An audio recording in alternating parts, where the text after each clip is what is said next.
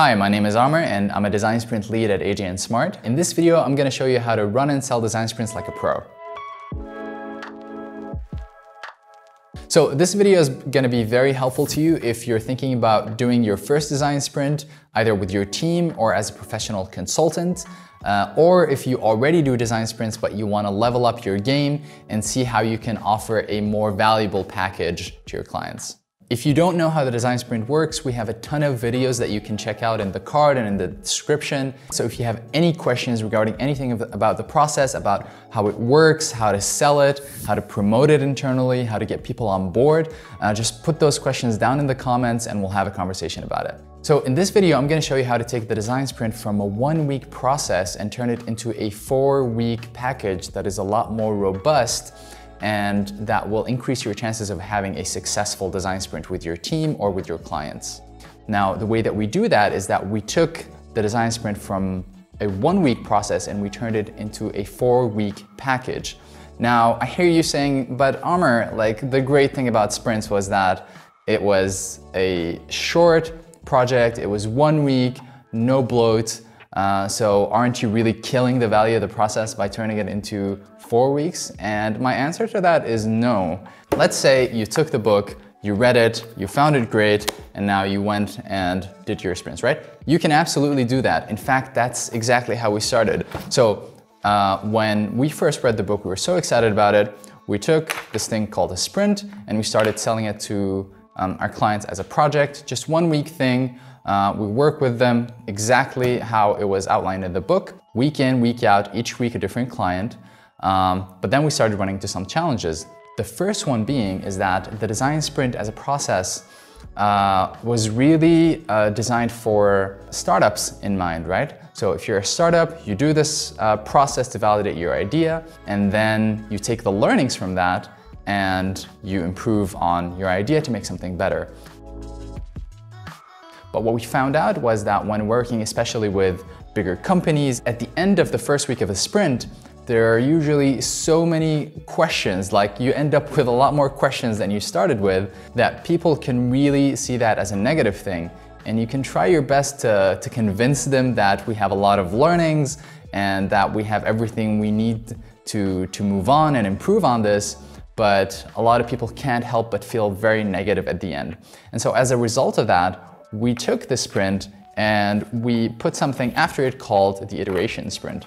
But essentially, we do another sprint on the same challenge, taking the questions that we ended up with at the end of the first week, and we try to answer them in the second week of the sprint, right?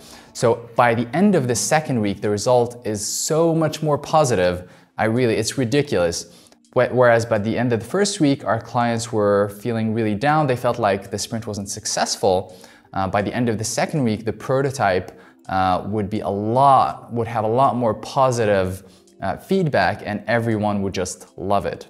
And if you have any questions about how the iteration sprint works exactly and what the details are, just put those questions down in the comments and we'll be happy to answer them. Another thing that we notice is that it's really hard for people to commit for the length of a whole week, for example. Even with the original just 5-day sprint, it was really hard to sell to our clients and ask them to be with us for 5 days. So one really important thing that we did is that we shortened the sprint a little bit and we came up with a sprint 2.0, which you can find a video on our channel about. So we took the process from 5 days and condensed it into 4 days. And even in those 4 days, we only require like the experts or the client. So if you're working at a company and you're working with a team, you only need kind of the larger team to be there on Monday and Tuesday. So 2 days instead of 5 from the original book. And for the rest of the week, you're just working with a minimal, like you only need 3 people to be working. You need a sprint lead who's a facilitator. You need someone to do the prototype and someone to do the user testing with the sprint lead, right? So we've really minimized what the team needs to be, who runs the sprint, rather than requiring everyone to be in the room, right? So that's very important as we extend the project forward, because I don't want you to think that we're extending the project and requiring everyone to be there for the whole thing. That wouldn't be a realistic thing. And so now we ended up with these 2 weeks that are working much better than just the 1 week sprint. But we also noticed as we did more and more sprints that we were working on more complex challenges that could use a little more prep time for our team since we're working as consultants to come in and understand. And there's only so much that we could understand when we just show up on the sprint week, working with a client, trying to facilitate the process for them and add our own concepts and ideas to the process.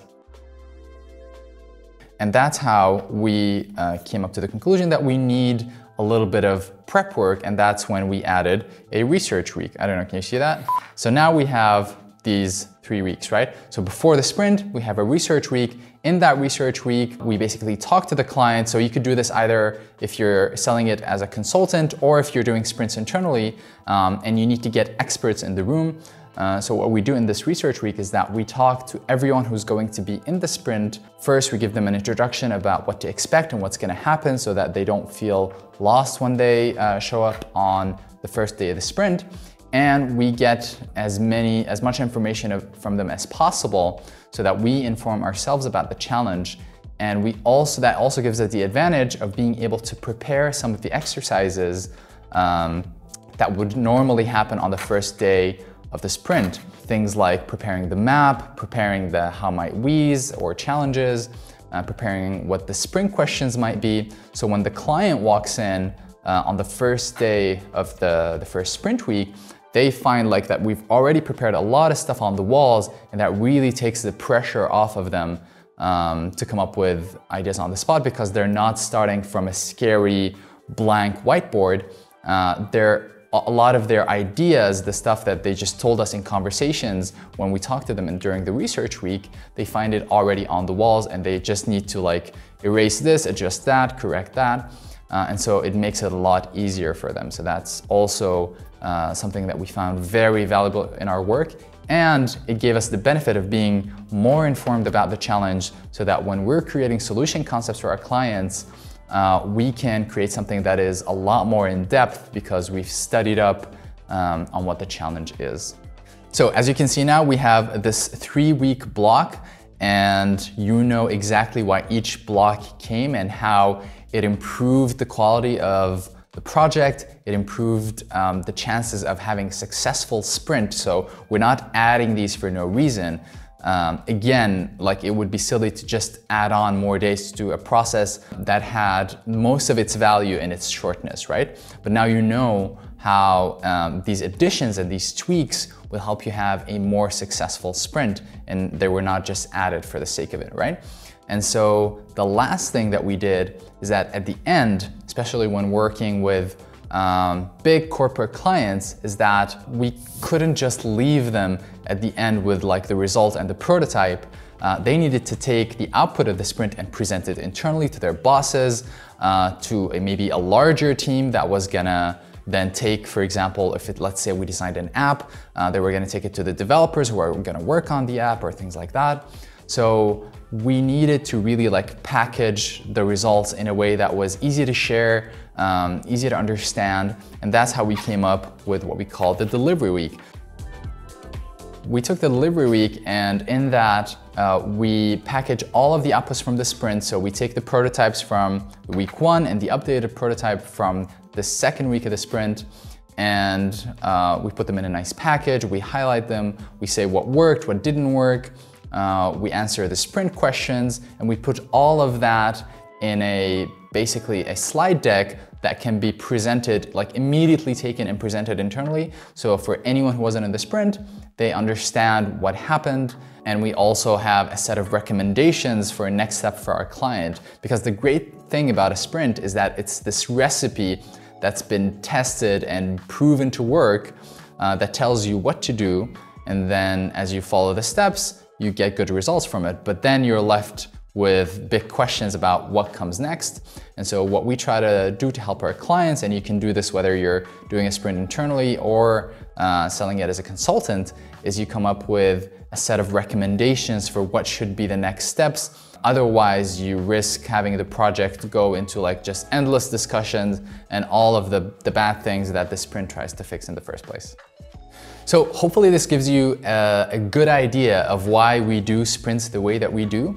And we found that this is the best way that we know of to do design sprint projects, right? Again, doing the 1 week sprint was great, but it presented us with a lot of challenges where the client wasn't feeling great at the end. And so we added the iteration sprint to iron out the details and just make sure that we have a great positive end to the sprint, and to tackle more challenging projects and to onboard the client to the process, we added the research week, which made the process go a lot smoother since, like I said, we basically drafted a lot of the exercises that would normally happen in the sprint, and that took the pressure off of the experts that are in the room. And we also reduced the days that the clients need to be in the room. So they're essentially only there for 2 days on the first week and 1 day on the second week. So although you're selling either internally or as a consultant, this 4-week package, you only require the time of the experts or the client to be there for 3 days, 3 workshop days, right? That's hugely important if you're gonna be successful in promoting sprints as a way of working, because it would be unreasonable to ask people to give up their time for 4 weeks, right? So that's also a very important part. And lastly, I'll mention something about the team. So the team that you would need to run a sprint, and those would be 1 sprint lead who would be facilitating, who would be coordinating everything about the sprint, 1 designer who would be doing the prototyping on the weeks of the sprint, and 1 user researcher who would be doing a lot of the research on the research week, as well as the user testing in the sprint weeks. And then everyone works together on the final week to package up the results, the prototypes, the feedback from the user tests, and put it all into a format that can be easily shared for your clients or for your company internally. I hope you found this video helpful. Again, I'm sure you have a lot of questions about the specifics. Put all of those down in the comments and I'll be happy to answer them. I highly recommend you check out our other videos on the channel. We have videos about innovation, about general design advice and trends, and about specifics of the design sprint, how we did the design sprint 2.0, all of that stuff. So make sure to check out these other videos, subscribe to the channel, and check us out on LinkedIn. We're also putting out a lot of content on there. Thanks so much for watching and see you in the next video. Yeah. All right. Was it showing the camera? Yeah. Leave this in, this is very professional. All right, very high-tech setup here. It's a bit like provocative, but how to do a professional package that you can sell either internally or as a professional consultant. I'll do that again. That is a lot more coherent. Why did I use that word? Best part is, like, every time I do a video, I'll probably use a different title, and if people like are like, what do you actually do?